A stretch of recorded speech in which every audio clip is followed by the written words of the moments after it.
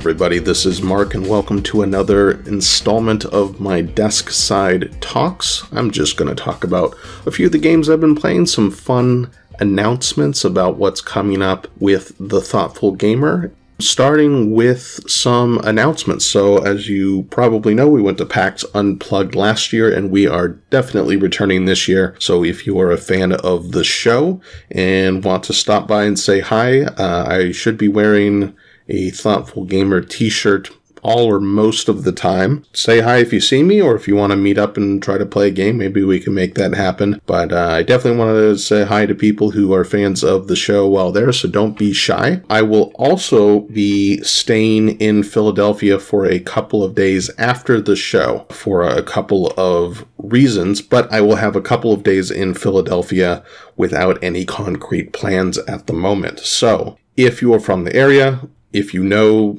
board game things to do in Philadelphia, I would like to see if I could check out what's going on there. So comment below, message me, email me, let me know if you have any fun ideas of what I could do that is board game related in Philadelphia. Board game cafes, interesting places to go that are game related, stores I should check out, that kind of thing. I would love to kind of experience the city since I have the opportunity.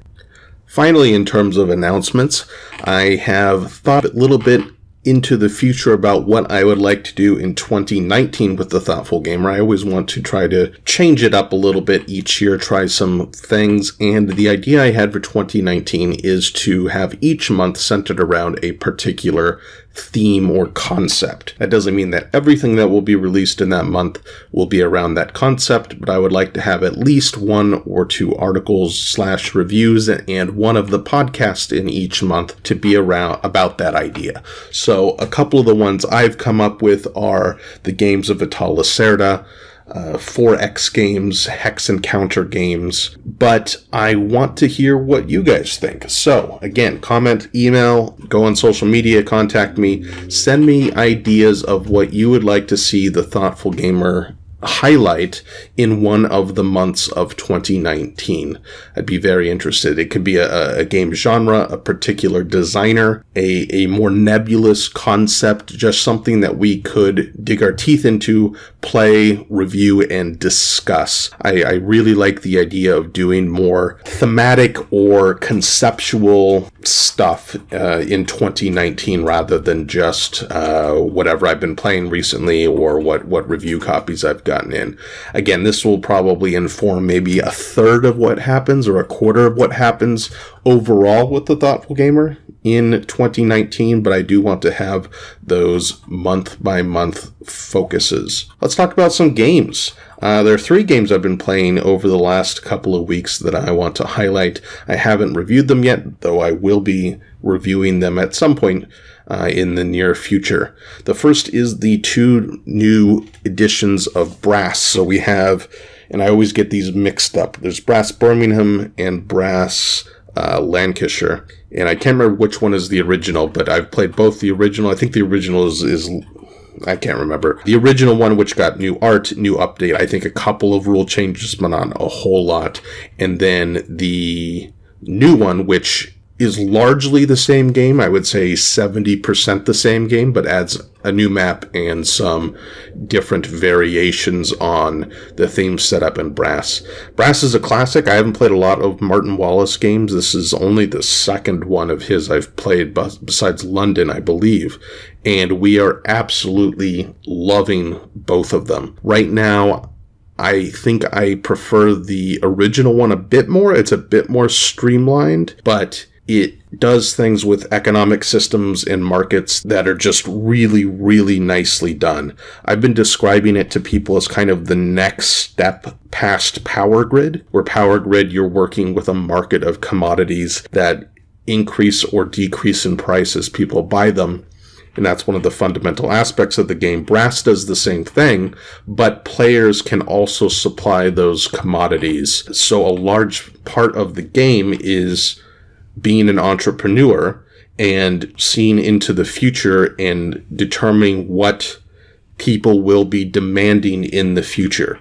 It's really, really nicely done. There's map elements with blocking and such. It's played over kind of 2 phases where you kind of play the same game twice, but with slightly different rules and slightly different changes in the game. It's wonderfully strategic, and every time I play it, it keeps shooting up my list of honestly favorite games of all time.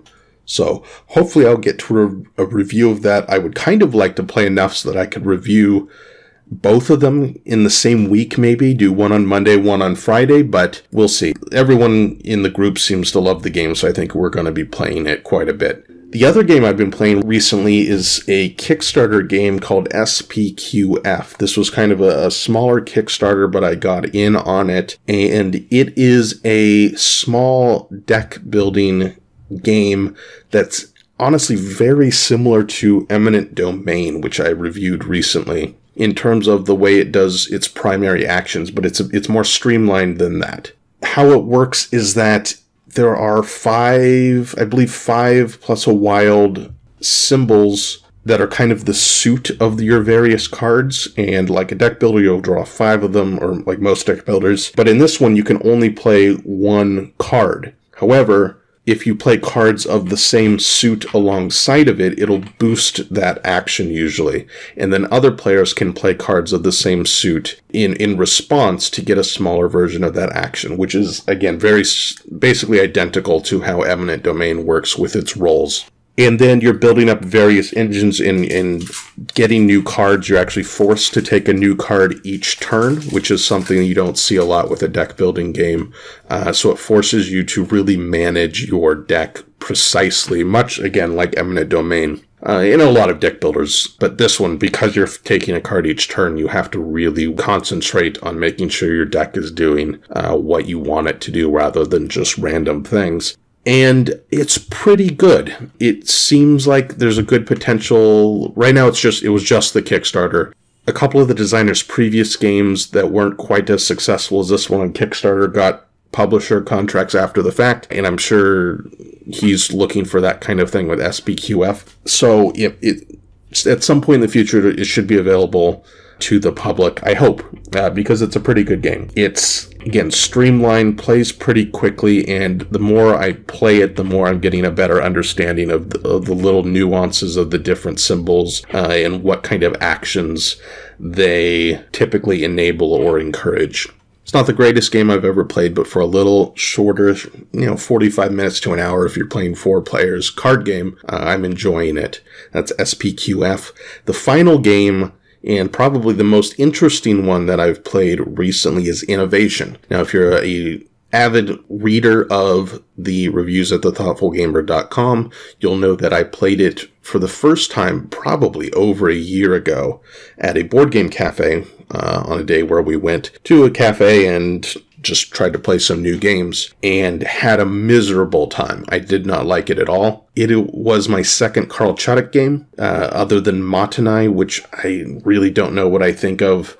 And I know his games are known for having a large amount of variance and kind of snowballing strategies. His games are really wild, and a lot of people like that. In Innovation, the first time I played, Matt stumbled upon a strategy that snowballed ridiculously. He was getting level 9 cards while I was stuck at level 2, and it was just a horrible time, and I felt like I couldn't have prevented it or done anything about it. Thankfully, Matt thought the game was interesting, so he ended up picking up a copy a little while ago, and I got to play a couple more times recently because it's a well-regarded game. I wasn't going to give up on it quite that easily. I was going to give it another shot. And playing it again, I'm finding that I actually really enjoy it. I think what I missed the first time is that it's a tableau building game, and there are various symbols that you generate with your tableau. And the main aspect of the game is that you're in an arms race with all of those different symbols. And you have to keep pace with your opponent with those symbols while being able to convert your cards and your selections and your actions into points at the same time, because keeping pace with the symbols doesn't give you points necessarily, but it helps your engine. But you're kind of doing two things at once. It's almost similar to Through the Ages, where you have to keep up with military. You have that kind of Cold War arms race thing, but that doesn't necessarily give you points. It's other things that will give you points that win the game, but you also have to prevent being smashed down because you haven't built up your army enough. So, they're both civilization games, and I'm sure there was a little bit of inspiration there when Chuck was making Innovation. I really, really am starting to enjoy it, and I want to play it more, a few more times before I get a review out, but they might end up getting a really high score, which is surprising. I usually, on a first impression of a game, I usually don't change my score that much. It'll maybe, on a 1 to 10 scale, it might change within a point or two. After my first play of Innovation, I think I gave it like a 3 out of 10. I was really mad at it, and I thought, maybe I would never like a Carl Judek game. But now I'm thinking, it could go up to 8, 8.5. Like, I really enjoyed the 2 plays of it I played recently, and I'm excited to explore the cards a bit more.